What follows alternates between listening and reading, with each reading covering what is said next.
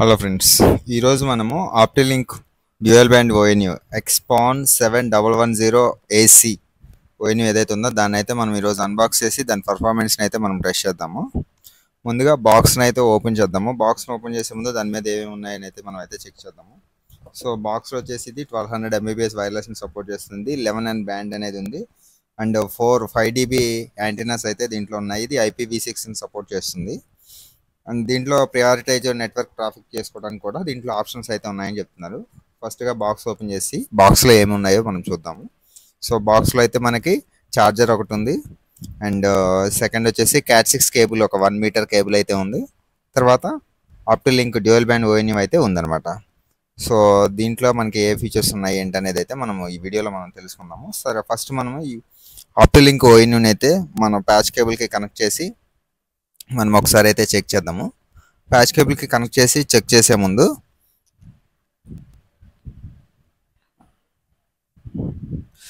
ముందుగా అయితే దాన్ని మనం పవర్ కనెక్ట్ చేద్దాము.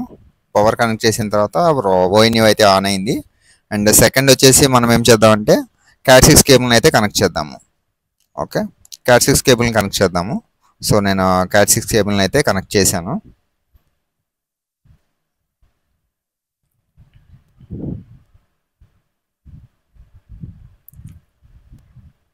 సో నేను Cat6 కేబుల్ని కనెక్ట్ చేశాను. దీంట్లో LAN fibre patch cable port and voice port, తర్వాత Cat6 కేబుల్ పోర్ట్స్ అయితే దీంట్లో ఉన్నాయి. ఓకే, తర్వాత మనము దీంట్లో సైడ్ ఆప్షన్స్ అయితే ఉన్నాయి. ఈ ఆప్షన్స్ కూడా మనం ఒకసారి చెక్ చేద్దాము. చూడండి, ONU అయితే స్టాండ్ అయింది, అన్ని లైట్స్ స్టార్ట్ అయ్యాయి. సో దీంట్లో ఆప్షన్స్ ఏమి ఇచ్చారంటే రీసెట్ బటన్, పేరు బటన్, వైఫై బటన్ అయితే ఇచ్చారనమాట. ఓకే, సో ఇప్పుడు మనం ఏం చేద్దాము, ఆల్రెడీ Cat6 కేబుల్ కనెక్ట్ చేసాం కాబట్టి మనము ఒకసారి కాన్ఫిగరేషన్ అయితే ఒకసారి డిఫాల్ట్ ఐపీతో లాగిన్ అయ్యి చెక్ చేద్దాం. సో నేను డిఫాల్ట్ ఐపీ వచ్చేసి 192.168.10.1 కొట్టి అయితే నేను లాగిన్ చేశాను. చూడండి, ఎంటర్ చేయగానే మనకి ఆప్టిలింక్ పేజ్ అయితే వచ్చింది. సో మనము user name password, default user name password అయితే ఇచ్చేసి లాగిన్ అవుతాను. సో నేను డిఫాల్ట్ యూజర్ నేమ్ పాస్వర్డ్ నేను మీకు స్క్రీన్ మీద వేస్తాను చూడండి. దీని యొక్క డిఫాల్ట్ యూజర్ నేమ్ పాస్వర్డ్ ఏదైతే ఉందో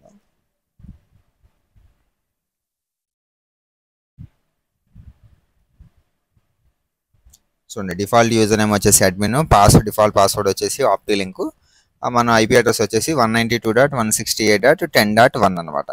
సో యూజర్ నేమ్ పాస్వర్డ్ అయితే ఇచ్చేయండి. ఇచ్చేసిన తర్వాత లాగిన్ క్లిక్ చేద్దాం. సో లాగిన్ క్లిక్ చేయగానే ఇదేమవుతుందంటే పాస్వర్డ్ చేంజ్ చేసుకోమని అడుగుతుంది. డిఫాల్ట్ పాస్వర్డ్ ఏదైతే ఉందో దాన్ని చేంజ్ చేసుకోమని చెప్తుంది. సో మనం డిఫాల్ట్ పాస్వర్డ్ అయితే కొట్టేద్దాం ఫస్ట్. సో నేను డిఫాల్ట్ పాస్వర్డ్ అయితే కొట్టేశాను. కొత్త పాస్వర్డ్కి ఎలా పెట్టుకోవాలో పైన రికమెండేషన్స్ చేస్తుంది. సో దాని ప్రకారంగా మీరు ఎయిట్ పెట్టుకోవచ్చు. ఇది ఒక క్యాపిటల్ లెటర్, ఒక స్మాల్ లెటర్, ఒక నంబర్, ఒక సింబల్ అనేది అయితే ఉండాలి. సో అలా నేను ఒక పాస్వర్డ్ అయితే పెట్టుకున్నాను. పాస్వర్డ్ పెట్టుకున్న వెంటనే అప్లై చేంజెస్ అయితే క్లిక్ చేస్తే సరిపోతుంది. సో పాస్వర్డ్ పెట్టేసి అప్లై చేంజెస్ కొట్టాను. అప్లై చేంజెస్ కొట్టగానే మళ్ళీ డిఫాల్ట్ హోమ్ పేజ్కి అయితే వచ్చింది. సో ఇప్పుడు మనం ఏ పాస్వర్డ్ అయితే పెట్టామో ఆ పాస్వర్డ్తో అయితే మనం లాగిన్ అవుతాము. సో నేను వెరిఫికేషన్ కోడ్ ఎంటర్ చేశాను, లాగిన్ అయితే క్లిక్ చేయను. క్లిక్ చేయగానే మనకి ఇంటర్ఫేస్ అయితే ఇలా ఓపెన్ అవుతుంది అనమాట. సో దీంట్లో మనము ఇంటర్నెట్ కాన్ఫిగరేషన్ చేయాలంటే ఫస్ట్గా మనం చెక్ చేయాల్సింది ఏంటంటే నెట్వర్క్ ట్యాబ్లోకి అయితే వెళ్ళాల్సి వస్తుంది. నెట్వర్క్ ట్యాబ్లోకి వెళ్ళినప్పుడు ఏమవుతుందంటే ఇక్కడ ఆల్రెడీ ఒకటి TR069తో అయితే కాన్ఫిగర్ చేసి ఉంటుంది. దాన్ని అయితే మనం డిలీట్ చేయాలి. ఫస్ట్ డిలీట్ చేయడానికి మనము జస్ట్ దీని కిందకి స్క్రోల్ డౌన్ చేసి ఇక్కడ డిలీట్ అనే ఆప్షన్ ఉంది చూసారా, డిలీట్ అనే ఆప్షన్ క్లిక్ చేయగానే ఆల్రెడీ TR069 ఏదైతే ఉందో 46 విలన్ ఐడితో క్రియేట్ అయిందో అది మొత్తం అయితే డిలీట్ అయిపోతుంది. సో చూడండి, ఇప్పుడు నాకు మొత్తం అయితే డిలీట్ అయిపోయింది. సో ఇప్పుడు నేను కాన్ఫిగరేషన్ అయితే చేసుకోవచ్చు. ఓకే, దానికోసం ముందుగా నేను ఏం చేస్తానంటే కనెక్షన్ నేమ్ ఉంది చూసారా, కనెక్షన్ నేమ్ దగ్గర యాడ్ న్యూ వ్యాన్ కనెక్షన్ పెట్టుకోండి. మోడ్ వచ్చేసి రోటర్ మోడ్లో పెట్టుకోండి. మనం కస్టమర్కి రోటర్ మోడ్ ఇస్తాం కాబట్టి ఇక్కడ మీకు ఇంటర్నెట్ ఎలా వస్తుందనే దాన్ని బట్టి DHCP అయితే DHCP, స్టాటిక్ అయితే స్టాటిక్, ట్రిపుల్ పీ అయితే ట్రిపుల్ పీ. సో నేను ఏం చేస్తానంటే ప్రజెంట్ ట్రిపుల్ పీది అయితే నేను మీకు చూపిస్తాను. ఓకే, సో ట్రిపుల్ పీది క్లిక్ చేసేటప్పుడు ఏం చేస్తానంటే నేను ఇక్కడ VLAN అయితే ఇస్తున్నాను. సో VLAN ఐడి ఇచ్చేసాను నేను. అండ్ ఎట్నట్టు ఇది వచ్చేసి డిఫాల్ట్ 1 పెట్టుకోండి. పాస్వర్డ్, యూజర్ నేమ్ పాస్వర్డ్ అయితే ఇవ్వండి. నేను టెస్టింగ్ యూజర్ నేమ్ పాస్వర్డ్ అయితే ఇస్తున్నాను, ఇచ్చేసాను. ఇక్కడ ట్రిపుల్ పీ టైప్ అనేది కంటిన్యూషన్, కనెక్ట్ ఆన్ డిమాండ్ అని ఉంటుంది. కంటిన్యూషన్ అని పెట్టుకోండి. సర్వీస్ మోడ్ అనేది ఇంటర్నెట్ పెట్టుకోండి. ఇక్కడ బైండింగ్ పోర్ట్స్ ఉన్నాయి చూసారా, ఈ బైండింగ్ పోర్ట్స్ దగ్గర మీకు ల్యాన్ 1 పోర్ట్ అండ్ ల్యాన్ 2. ఇది డ్యూయల్ బ్యాండ్ మోడెం కాబట్టి ఈ రెండు సెలెక్ట్ చేసుకోవాలి. 5Gది ఒకటి 2.4Gది ఒకటి అయితే సెలెక్ట్ చేసుకోవాలి. ఓకే, సెలెక్ట్ చేసుకున్న తర్వాత కిందకి స్క్రోల్ చేయండి. కిందకి స్క్రోల్ చేసిన తర్వాత ఇక్కడ అప్లై అని చూసారా, అప్లై అయితే క్లిక్ చేయాలి. మీరు అప్లై అనేది ఎప్పుడైతే క్లిక్ చేశారో కొంచెం టైం తీసుకొని అది చేంజెస్ అయితే చూడండి, స్క్రీన్ అయితే లైట్ బ్లింక్ అయింది చూసారా. సో చేంజెస్ అనేవి అయితే అప్లై అయిపోయాయి అనమాట. అప్లై అయిపోయిన ఒక 1 or 2 minutesలోకి అయితే అది మనకి అథెంటికేషన్ అవుతుంది అనమాట. ఇన్కేస్ మనం ఇచ్చిన కాన్ఫిగరేషన్ యూజర్ నేమ్ పాస్వర్డ్ అనేవి కరెక్ట్గా ఉన్నాయనుకోండి, మనకైతే ఇంటర్నెట్ అనేది అయితే యాక్టివేట్ అవుతుంది అనమాట. ఒకవేళ యూజర్ నేమ్ పాస్వర్డ్ కరెక్ట్గా లేకపోయినా లేదా అకౌంట్ ఏదైనా ఎక్స్పైర్డ్లో ఉన్నా సరే అయితే ఇంటర్నెట్ అనేది అయితే రాదు. కొన్ని సందర్భాలు ఏమవుతుందంటే కాన్ఫిగరేషన్ చేసిన తర్వాత ఒకసారి ఓఎన్యూని అయితే రిబూట్ చేయాల్సి ఉంటుంది. సో ఈ కేసులో మనము ప్రజెంట్ ఇంటర్నెట్ కాన్ఫిగరేషన్ చేసాం కదా, దీంట్లో వైఫై కాన్ఫిగరేషన్ కూడా చెక్ చేద్దాం. వన్స్ వైఫై కాన్ఫిగరేషన్ అయిపోయిన తర్వాత మనం ఓఎన్యూని అయితే రిబూట్ చేద్దాము. సో వైఫై కాన్ఫిగరేషన్ చేయాలంటే ఏం లేదండి, ఇక్కడ internet bind settings LAN 5G 2.4 ఉంది కదా, జస్ట్ మీరు 5Gలోకి వచ్చేయండి. 5Gని కాన్ఫిగరేషన్ చేయడానికి 5G ఆప్షన్ క్లిక్ చేసుకున్న తర్వాత ఇక్కడ SSID అని ఉంది చూసారా, ఆప్టిలింక్ 5G అని. సో ఇక్కడ మీరు ఏ నేమ్ అయితే వైఫై నేమ్ పెట్టుకోవాలనుకుంటున్నారో ఆ నేమ్ అయితే ఇక్కడ ఇవ్వచ్చు. సో ఇప్పుడు నేను 5G కాబట్టి నేను టెస్టింగ్ కోసం ఏం చేస్తానంటే ఆల్ఫా 5G అని అయితే ఇస్తాను నేను. Okay, SSID name alpha 5G అనేది అయితే నేను రీనేమ్ చేశాను. చేసిన తర్వాత ఈ ఆప్షన్స్ ఏం మీరు టచ్ చేయాల్సిన పని లేదు, ఆల్రెడీ డిఫాల్ట్ అయ్యి ఉన్నాయి, అయితే బాగానే పనిచేస్తాయి. సో క్లిక్ చేసిన తర్వాత అప్లై చేంజెస్ అయితే క్లిక్ చేయండి. ఓకే,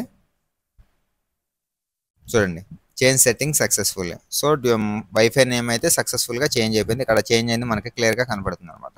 ఇప్పుడు మనం వైఫై పాస్వర్డ్ మార్చాలనుకోండి, ఈ కార్నర్లో wireless LAN basic advanced security అని చూసారా, ఇక్కడికి వచ్చేసి WLAN సెక్యూరిటీ అనేది క్లిక్ చేయండి. క్లిక్ చేసిన తర్వాత SSID టైప్ దగ్గర మనం ఇందాక టెస్టింగ్ నేమ్ ఏమి ఇచ్చామో అది ఉంది చూసారా. సో ఇదైతే క్లిక్ చేయండి. ఎన్క్రిప్షన్ అనేది మీరు వైఫై కాబట్టి కిందది ఇది పెట్టుకోండి, WPA2 మిక్స్డ్ అని ఉంది కదా, ఇది పెట్టుకోండి. ఇది పెట్టుకున్న తర్వాత ఇక్కడ పర్సనల్ ప్రీషేడ్ కీ అనేది అయితే సెలెక్ట్ చేయండి. సెలెక్ట్ చేసిన తర్వాత మీరు వైఫై పాస్వర్డ్ ఏదైతే పెట్టుకోవాలనుకున్నారో ఆ పాస్వర్డ్ అయితే ఎంటర్ చేయండి. సో నేను టెస్టింగ్ కోసం కాబట్టి నేను ఒక normal user name normal password అయితే ఇస్తున్నాను. ర్యాండమ్గా నేను టెస్టింగ్ పర్పస్ కాబట్టి ఇస్తున్నాను. సో నేను ఒక పాస్వర్డ్ అయితే ఇచ్చేసాను. ఇచ్చేసిన తర్వాత మీరు ఏ పాస్వర్డ్ పెట్టారో చూడాలి అనుకుంటే ఇక్కడ షో అని క్లిక్ చేయండి. ఓకే, షో అని క్లిక్ చేస్తే మీరు ఏది పెట్టారో అది కనపడుతుంది. సో ఇది క్లిక్ చేసిన తర్వాత అప్లై చేంజెస్ అయితే క్లిక్ చేయండి. మీరు అప్లై చేంజెస్ క్లిక్ చేసిన ఒక 5 or 10 secondsకి చేంజ్ ఇదైతే అప్లై అయిపోతుంది. చూడండి, చేంజ్ సెట్టింగ్ సక్సెస్ఫుల్లీ. ఓకే, ఇప్పుడు 5G అయితే కాన్ఫిగరేషన్ అయిపోయింది. ఇప్పుడు డ్యూయల్ బ్యాండ్లో 2.4Gని అయితే మనం కాన్ఫిగ్ చేద్దాం. దానికోసం మనం 2.4Gని అయితే సెలెక్ట్ చేసుకోవాలి. సెలెక్ట్ చేసుకొని ఇక్కడ మీరు నేమ్ మార్చుకోవచ్చు. సేమ్ ఇందాక SSID ఎలా చేంజ్ చేశారో 2.4లో కూడా అలా అనమాట. సో ఇక్కడ నేను ఏం చేస్తానంటే ఆల్ఫా 2.4 అని అయితే ఇస్తాను. ఇక్కడ మీరు మీకు కావాల్సిన నేమ్ అయితే ఇచ్చుకోవచ్చు. నేను టెస్టింగ్ పర్పస్లో నేను ఇలా ఇస్తున్నాను. ఇక్కడ ఛానల్ విడ్త్ ఉంది చూసారా, ఇది ఎప్పుడైనా సరే 20 MHz 40 MHz ఉంటుంది. 20/40 అనేది బెస్ట్ అనమాట. మీరు ఇన్కేస్ ఇప్పుడు దీంట్లో లేదు కానీ ఒకవేళ మీకు ఆప్షన్ ఉందనుకోండి 20/40 అనేది, దాన్ని సెలెక్ట్ చేసుకోండి, బెస్ట్ పర్ఫార్మెన్స్ అయితే వస్తుంది. సో నేను 20 MHz సెలెక్ట్ చేశాను. సెలెక్ట్ చేసిన తర్వాత అప్లై చేంజెస్ అనేది అయితే క్లిక్ చేయండి. సో చూడండి, అప్లై చేంజెస్ కొట్టగానే నేమ్ అయితే చేంజెస్ అయిపోయింది. చూడండి, ఆల్రెడీ నేమ్ కూడా చేంజ్ అయింది. దీనికి కూడా మీరు సేమ్ పాస్వర్డ్ మార్చుకోవాలంటే జస్ట్ WLAN సెక్యూరిటీకి వచ్చేయండి. వచ్చేసిన తర్వాత ఇక్కడ SSID టైప్ ఉంది కదా, చూడండి మనం ఏ నేమ్ ఇచ్చామో ఆ నేమ్ ఉందా లేదు చూడండి. ఎన్క్రిప్షన్ దగ్గర లాస్ట్ ఆప్షన్ అయితే పెట్టుకోండి. ఇక్కడ పర్సనల్ ప్రీషేడ్ కీ అనేది సెలెక్ట్ అయి ఉండాలి. ఓకే, కిందకు వచ్చేసి పాస్వర్డ్ అయితే మీరు ఏ పాస్వర్డ్ పెట్టుకోవాలో ఆ పాస్వర్డ్ని అయితే ఎంటర్ చేయండి. సో నేను ఒక పాస్వర్డ్ పెట్టేసుకున్నాను. అప్లై చేంజెస్ అయితే క్లిక్ చేశాను. అప్లై చేంజెస్ ఎప్పుడైతే క్లిక్ చేశానో ఆటోమేటిక్గా ఇది ఒక 5 or 10 seconds తీసుకొని అయితే సెట్టింగ్స్ అయితే అప్లై అయిపోతుంది. చూడండి, సెట్టింగ్స్ సక్సెస్ఫుల్లీ. సో ఇప్పుడు మనకి ఏమైంది, ఇంటర్నెట్లో నెట్వర్క్ పేజ్లోకి వచ్చేసి ఇంటర్నెట్ని కాన్ఫిగ్ చేసాము. 5G డ్యూయల్ బ్యాండ్లో 5.8 సిగ్నల్ కాన్ఫిగ్ చేసాము. 2.4Gని అయితే మనం కాన్ఫిగరేషన్ చేసాము. సో దీంట్లో ఇంకొక హిడెన్ ఫీచర్ ఏంటంటే 5Gలో మనము మెష్ టెక్నాలజీని కూడా ఈ రోటర్స్ నుంచి అయితే వాడుకోవచ్చు. ప్రజెంట్ నాటిలో మెష్ టెక్నాలజీ కూడా అయితే సపోర్ట్ చేస్తుంది.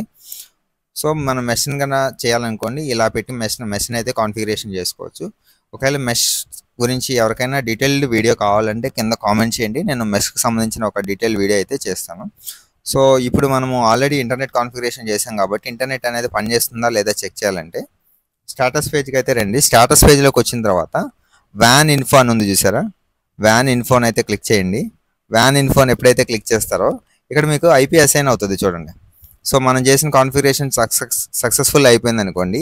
ఇక్కడ internet VLAN ID 500 IP assign అయింది. ఐపీ అసైన్ అయింది అంటే దట్ మీన్స్ మనం ఇచ్చిన యూజర్ నేమ్ పాస్వర్డ్ అనేది అయితే కరెక్ట్గా పనిచేస్తుందని అయితే అర్థం.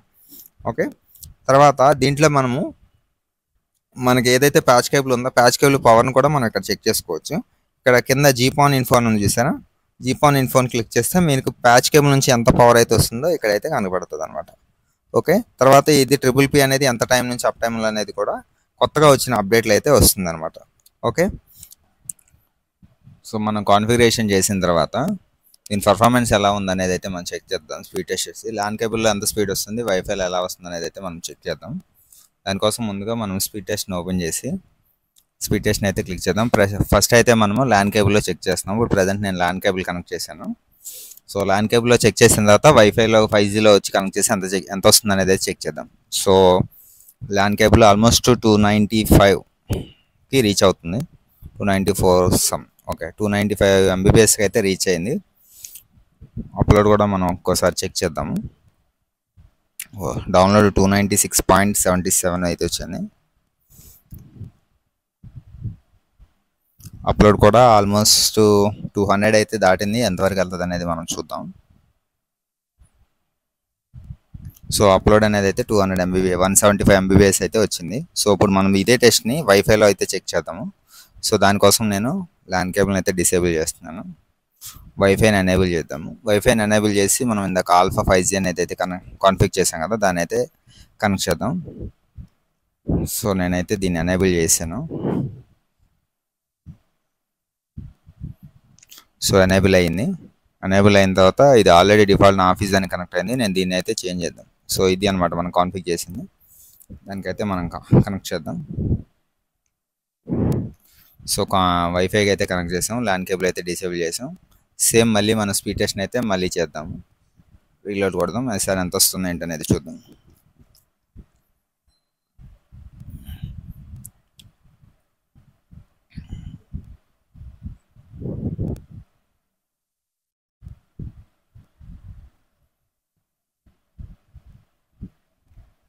సో ఇది వైఫైలో అనమాట. మనం 5 గిగా బ్యాండ్లో అయితే మనం టెస్ట్ చేస్తున్నాము.